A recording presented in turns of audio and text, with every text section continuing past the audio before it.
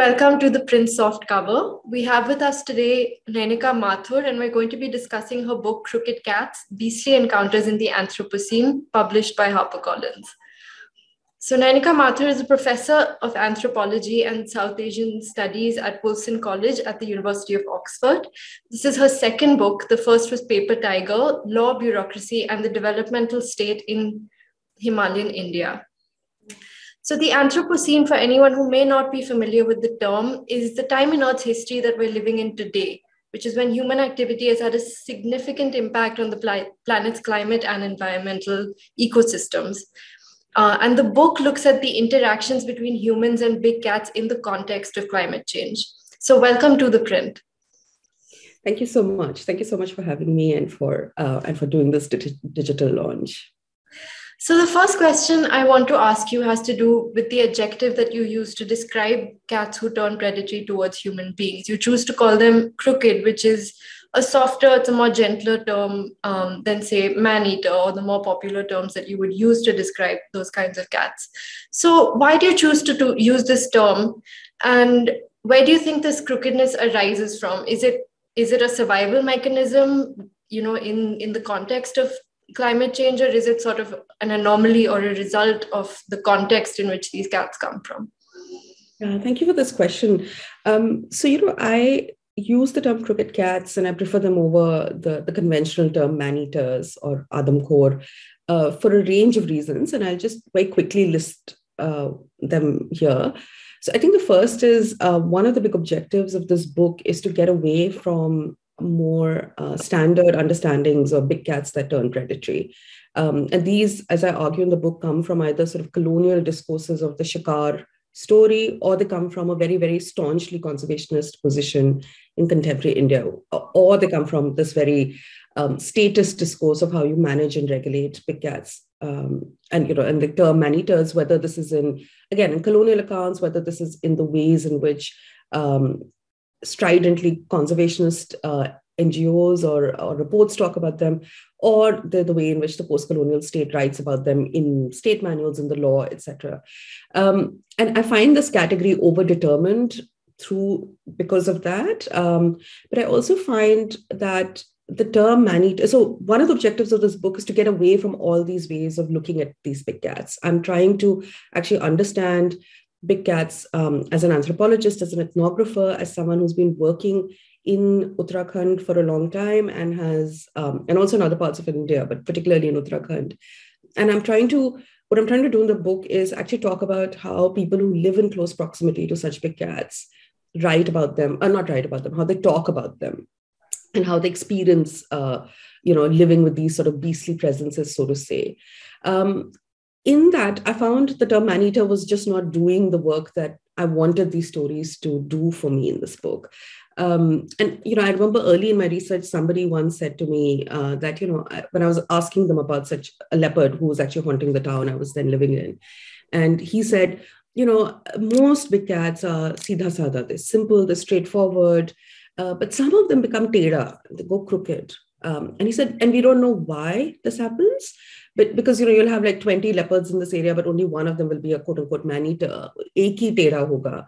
And the question then he opened out was like, but why is that happening, right? And this was a question, the same question that you asked me here, that, what leads to this crookedness? Why do certain specific big cats become crooked? Is something that I led with in my interviews and doing my fieldwork, saying that, so why do you think this is happening?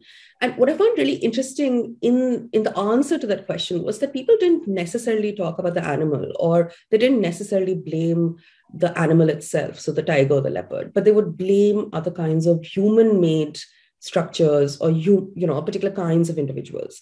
So they would talk about the role of politics, they would talk about the role of the state, they would talk about the ways in which humans are sort of destroying the environment. They're like cutting down forests, building big dams, they're stealing the resources of the Himalaya. They're not leaving space for these particular big cats to actually live and exist the way they used to previously. And so I found this constant turn to human structures and processes and actions really telling. And so I decided to call the book Crooked Cats. And all through the book, as you would have noticed, I don't use the term man-eater other than when I'm quoting from, say, Jim Corbett's stories, or I'm quoting from the Government of India's legal doctrines on how one manages such big cats. Because I think that the term crooked opens out this question of why they become crooked, how do we understand them. It allows us to actually center other kinds of stories about big cats that have become crooked. So, again, I'm seeing this a lot I'm seeing this, the book has just been released recently in India, of course.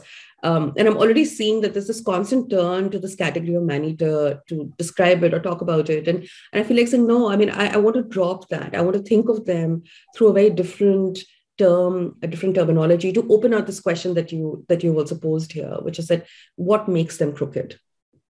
So if I can come to that part of your question, what is this? Where is this crookedness coming from? I think I wouldn't have one answer. And, and again, I'm building this on what people have said to me or what my interlocutors have been saying. I think there's no one definitive answer why big cats become crooked.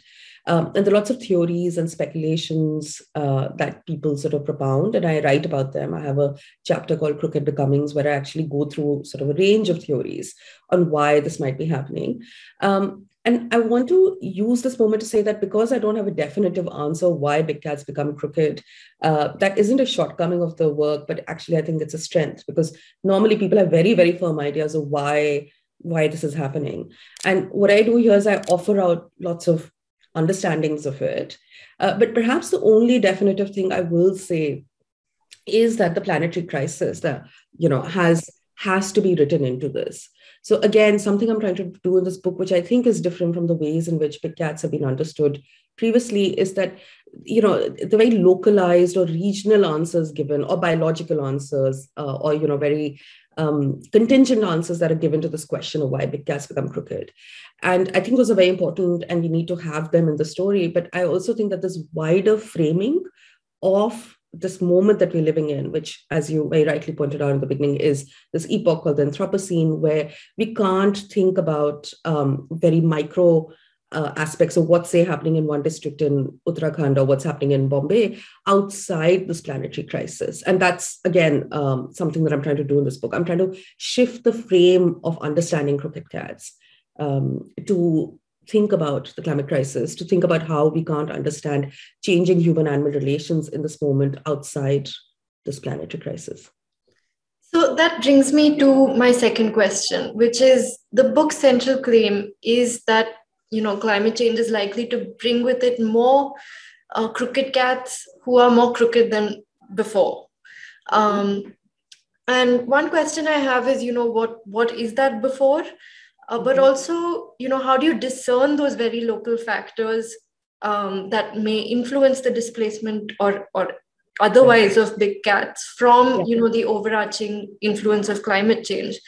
In the book, you look at 3 specific places. You look at Shimla, you look at Dehradun, you look at Mumbai. So, how do you, and all of those landscapes are very different from one another. Those interactions are also very different. So, how do you discern, I guess, the local from the global and from the larger influences of climate change? Yeah, that's a really, really good question. And, I think that is, again, one of the big struggles that one faces in talking about climate change, because we're talking about it at a planetary scale or at a larger scale, but actually the impacts that we see are very, very localized, right? And so how do you do the scale shifting? Like, how do you go from this minute village and what's happening there to think about deep time, to think about the planetary structure, etc.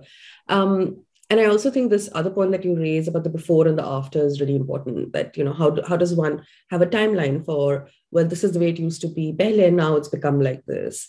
So the answer I'll give you is going to be like what a typical anthropologist would give, which would be that I'm going to say that I'm not going to say what I particularly think about this, but I'll say what I'm arguing in the book, but also what I think I can sort of see ethnographically or through this sort of fieldwork that I've been doing. So let me begin with the question on time, which you said that what was this before and then what is the after, and we can see more crookedness coming. And then I'll come to the other bit of scale shifting from the local to the planetary that you've said. On the question of time, I would say that when I started writing this book, and in fact, I remember the first round of reviews that this book got, the anonymous reviews from the press. One of the reviewers was like, well, this has nothing to do with climate change. Why is she going on about this, right? There have always been man-eaters in India. You can see there's a long history to this. And what is all this newfangled nonsense about the Anthropocene and climate change, etc.? And this is like a few years back because, these academic books take years and years to be published. And I just remember sitting there and reading that review and being like absolutely flabbergasted because this person was just not understanding how real the climate crisis is in the Himalaya, right? In ways that actually we can't look away from now, from all these climate disasters that we're seeing, or we're seeing what's happening in Pakistan right now with 1/3 of the country submerged underwater. You can't disassociate all these little things, that, not that that's little, but you can't dissociate everyday life in India, not just in India, anywhere in the world from climate change anymore. But even three years back, I think when I got these reviews, this person was like, but they've always been man-eaters, right? What is the difference here? So my answer to him, and something I stress in the book as well, was that actually one thing I do in this book is I take very seriously the claims that my interlocutors make, which is that there always used to be, no one is saying that leopards and tigers and lions were not predatory earlier. And, especially this question of these leopards in Uttarakhand has been a problem for a long time. And, we can see this in colonial accounts, we can see this in the archive, we can see this in stories. But I take very seriously the claim that my interlocutors make, which is that they're getting more and more crooked, that it is getting harder and harder. They're entering places that they would not enter into. They're acting in ways that are increasingly unpredictable.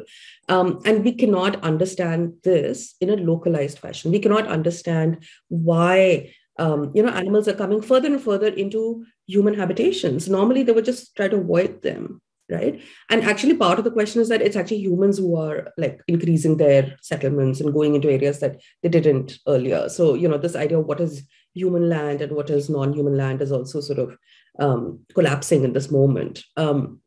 Just yesterday, I was reading the study which said that, which is doing this camera trapping exercise outside Delhi, talking about how leopards have now entered, and are living quite happily and quite peacefully with humans on the outskirts of Delhi. And this is a new phenomenon that we're seeing. And so my basic point is that I take very seriously what people in the Pahad would tell me, which is that, we can't live in this village anymore because these leopards are getting so badmash, they're so tera, they're so chatur, they're so cunning, they come into these spaces, they're taking our children, they're taking our livestock.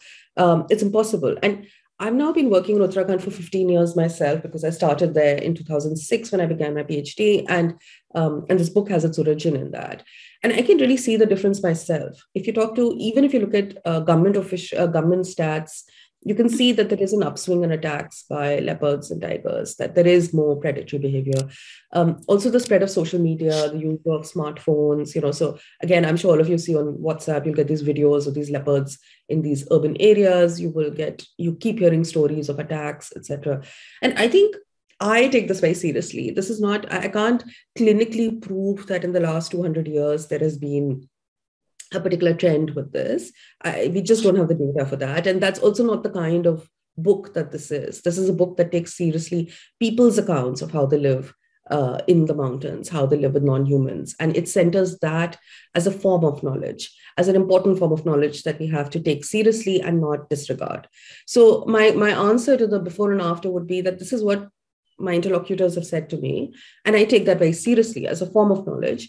But we can also see it in other kinds of, other forms of knowledge making, whether it is government officials or it is NGO reports, etc., or in the increasing prevalence of what are called ghost villages in Uttarakhand, where people are abandoning certain spaces. One of the reasons that's often given is the misbehavior of animals, whether it is leopards or wild boars or monkeys, and the kind of crooked behavior that they're seeing there, which is not possible anymore to be handled like that. So I think that's my answer to the before and after.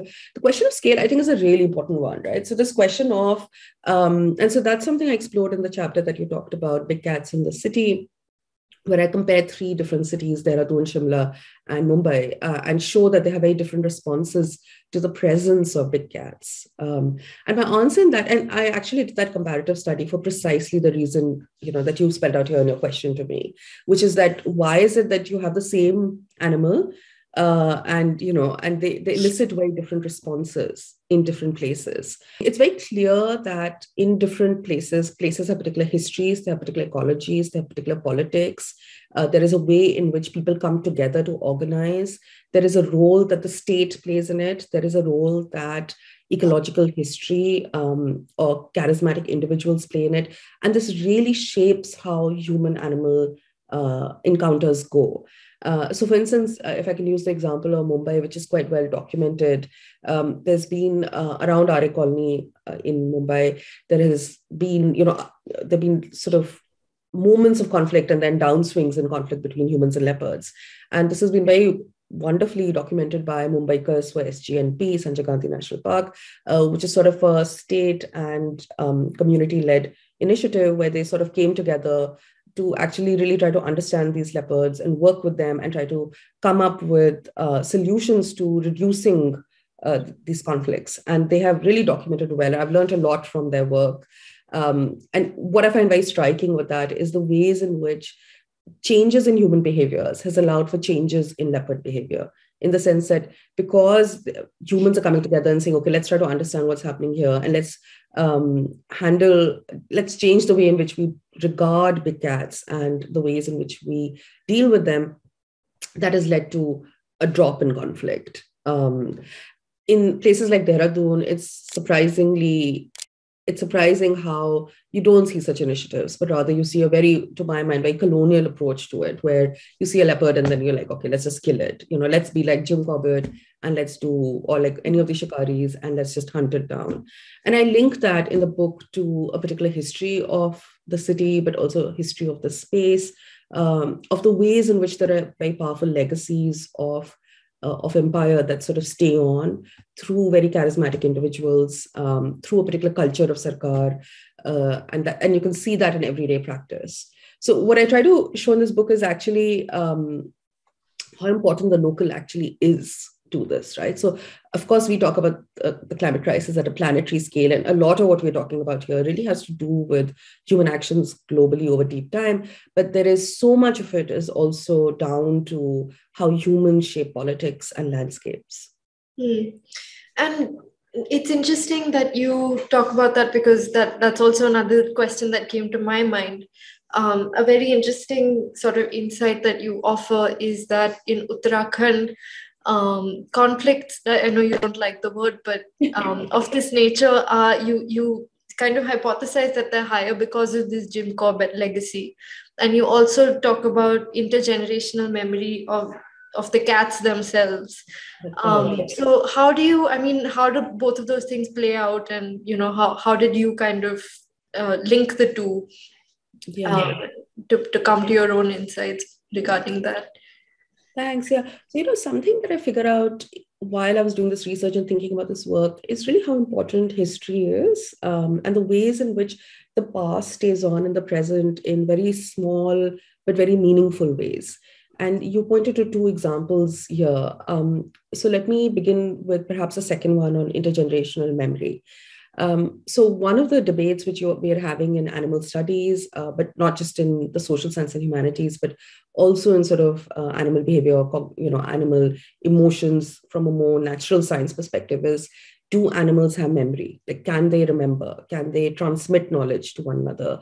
Can they teach? Can a tiger mom teach her cub something? Or is there a way in which across generations of animals, do they retain a sense of memory or knowledge or intergenerational something, right? And these are fascinating debates, and it's sort of going on, and every now and then you have these studies which will be like, yes, your dog understands you like this when you do this, and your cat does this and all that. But what I found really interesting during my fieldwork was that people in the Pahar would be like, of course they have memory, of course they have kinship structures, of course they have ways of transferring knowledge one to the other. And I mean, it wasn't even necessarily a question, it wasn't something that they were particularly speculative about. So one of the very prominent theories on why big cats become crooked is actually linked to intergenerational knowledge and memory. So one of the theories is that, if you hunt a species a lot, so you're hunting down, say, leopards, which happens a lot in Unfortunately, it happens a lot despite it being illegal. It happens not just with the so-called crooked cats because the shikari comes and kills them, but there's also, as we know, poaching and trafficking of animals across the border. And there's a lot of sort of illegal hunting that goes on even now. Again, very hard to document or to prove, but we sort of know this through sort of stories and rumors, etc. And so one of the theories is that because there has been so much hunting historically, as well as even now, of big cats, they as a species have turned on humans. So, and not just as a species, but also particular individuals remember that, for instance, my, grandfather was killed by humans, and hence they've turned on them. Another important sort of theory in Uttarakhand is that because it has a long border with China and Nepal, and a lot of the cross-border trafficking of poached animals goes through these borders. In these areas, there is a high level of big cats that have become crooked because they're so angry about what's happening to them as a species and the ways in which they're being treated. Very interestingly, there are also studies from North America which shows that the more you hunt cougars, the more they turn on humans, right? And so and you can't make that correlation scientifically, but there are these studies which are showing this, that the more violence you show towards a particular kind of species, the more they turn on you, they as a species. But there are also these stories of individual retribution or individual memories of a specific leopard. So, I remember this story this woman told me about how she was one day working in the field many years back, and accidentally she sort of hit with her sickle, she injured a little leopard cub who was sitting right there. And thankfully, the cub was not too badly injured, but basically what it did was that the poor thing, he became lame, and, after that. And she says that, when this leopard grew up, she would go to the farm, back to the same farm, and she'd be working there. And she would see this leopard would come and watch her. Mm-hmm. And she knew it was the same one because he limped a little. Mm-hmm. And she was just like, he never hurt her. And she knew that he never would hurt her, but he would watch her to sort of tell her that, look, I am the one that you hurt, but I know you did it accidentally, so I'm not going to hurt you. This is just one story. I could go on and on about stories of how people talk about individual tigers or leopards. But the point is that what they're talking about here is this capacity for memory, for emotion, for affect, for understanding ideas of justice or what is right, what is wrong, that individual animals have, but they also carry it across. The other is, of course, the figure of, of the shikari. And again, it's impossible to write about crooked cats without, especially if you work in Uttarakhand, without this constant evocation of Jim Corbett as the ultimate person who wrote on the man-eaters. And, and I find, like, I grew up, like many of us, I think, did, reading Jim Corbett's stories and being thrilled by them. And, he's a masterful storyteller in a way, just the way in which he captures landscapes, the way he talks about tigers and leopards, the way he talks about the shikar. It's actually beautifully done. He's a very, very good writer. And in some ways, I'm almost envious of the hold that his stories have, because actually these are stories at the end of the day, right, that he's written. And I don't mean that they're not fact or the fiction. I don't want to go to that debate here, though I do explore it a bit in the book. But what they are is that the particular narratives on man-eaters and who they are and how one deals with them. But what I do sort of take from Corbett are two things. One is the power of storytelling, and the ways in which, if you tell a story well, it lives on and it shapes your imagination. It shapes the way in which we think, the way in which we look at the world, the way in which we understand non-humans, the way in which we understand the landscape of the environment that we live in. I take that from Corbett quite seriously. But the other thing which I take from him, which is, much more critical, I think, is that Corbett's hold in both the state apparatus as well as outside, especially in Uttarakhand, is very, very marked. So, just as an example, you can see that a lot of the licensed hunters, the licensed shikaris, so what the state now does is that it gives licenses to particular hunters who are then authorized to go and hunt quote unquote man-eaters. But that said, there are only certain kinds of licensed shikaris who can now do this work. in Uttarakhand, they will tell you straight out, they're like, oh yeah, I model myself on Corbett. I'm a mini Corbett. I think of myself as Corbett Jr., right? And, the way they dress, the way they talk, their own stories about themselves is so deeply modeled on someone like Corbett that I find that fascinating. But also, not just that. So you have, on the one hand, you have the Shikaris, but on the other hand, you have this sort of culture of Sarkar, the Sarkari culture, where even within the forest department, you can see that there is a way in which Corbett and he holds a sway. It's almost like his ghost is, pervading the corridors of Par and Dehradun and, etc. even now, because of the way in which they respond to leopards, right? And it's a very similar response to what Corbett had, which is that these are beautiful animals and it is a shame that we have to kill them. But there are some that become man-eaters and we have to just kill them because there's no other way around it, right? And I think that culture of shikar, that culture of how you deal with them, it sort of seeps in from this very powerful hold that Corbett has in this space. So I remember when I went to Mumbai for the first time and I started doing some field work there, I was really struck by how even the term man-eater is not used in the same way in Maharashtra. And when they use it very sparingly, right? Because, and also like this sort of critical stance that was taken on Corbett stories that I saw amongst a lot of people there, including government officials, was such a relief, because when you're in other parts of, especially the mountains, you see even the most intelligent, critical person is not critical of what Corbett at his heart, at the root of it, was doing, right? And so to come back to my earlier thing, I think it's because he is such a beautiful storyteller. It's also because, of course, his heart was in the right place. He did turn out to be one of the first conservationists. He did foresee very well, a bit late in his life, but okay, he did see it. He did see the coming extinction of tigers and leopards. He cared for them in very interesting ways. He had a beautiful way of telling the story. So, and of course, Corbett was a man of his times, right? So this is not I was reading a review recently of my book where someone was like, she's scathing an attack on Jim Corbett. And I was like, no, I'm not. Like, that's not what I'm trying to do. I'm actually just trying to think of what is the legacy, the afterlife of this man that we can see in this moment, right? And why is it important? And how do we need to shift that? So you also say that there is a need for radical reform when it comes to the governance of big cats. So can you walk us through why you think so? What are some of the flaws in the current systems in place to govern these conflicts? Yeah, thanks. Yeah. So, as you said, my first book was on bureaucracy. And this was also set in Uttarakhand, and it was all about law and bureaucracy in Uttarakhand. And so when I started this work, this research, I was like, I'm done with talking about governance and bureaucracy in the state. I'm now working on animals and climate change and Anthropocene and multi-species work. And this is very different. And actually what I found so striking as I got further and further into the research is that you can't get away from the state. You can't get away from governance structures and legal structures in India, because they actually really are important.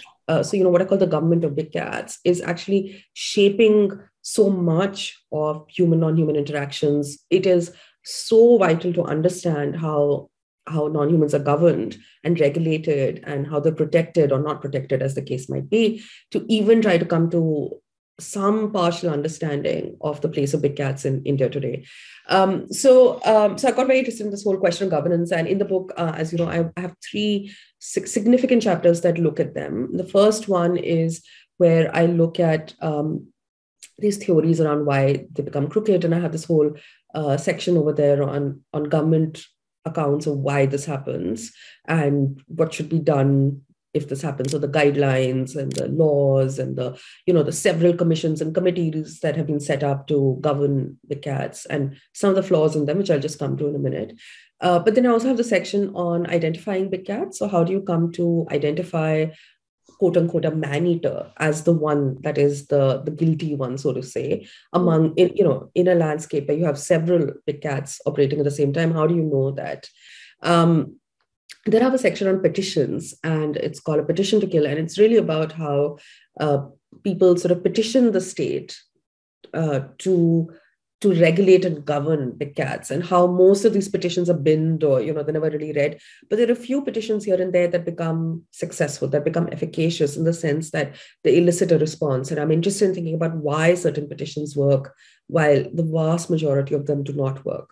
What I sort of then so why I think that the government of big cats is really important is because, firstly, it's absolutely central to questions of endangerment and extinction and conservation, and we can't look away from them. I think the focus for too long has been on the work of NGOs, or it has been to, which are also sort of a bit, not all of them, there's some really excellent NGOs working this area, but I think there are a lot of these international NGOs, or the sort of slightly remote kinds of elite organizations that are much more interested in preserving big cats and have less interest in thinking about the humans that actually coexist with them. And actually, they have this very problematic idea, which is that the only way to save tigers and leopards is that you rid these spaces of human habitations. Mm-hmm. So you have these vast displacement programs. You see that anytime there's an attack or there's some sort of quote unquote conflict or any kind of disturbances, they blame humans and they try to rid these spaces of humans, right? And this is a very, very problematic model, because in India and South Asia, you can't actually have animals living in some beautiful sanctuary completely separated out from humans. It's just not possible. But also, historically, humans have coexisted with the most endangered animals, and it has been fine. They have not actually this has not led to problems. It has not necessarily led to trouble. So the problem is not that the humans in that area. There are other issues there which should be looked at. But it becomes easy for some of these elite NGOs or these conservationists or these elite conservationists or these tiger lovers to come out and say, let's just get rid of all these villages from here. Let's just displace all the Adivasis. Let's make this a pure space for a big cat. I mean, that's just not possible. And it's horrible when you think about the history of what's been happening in India with that.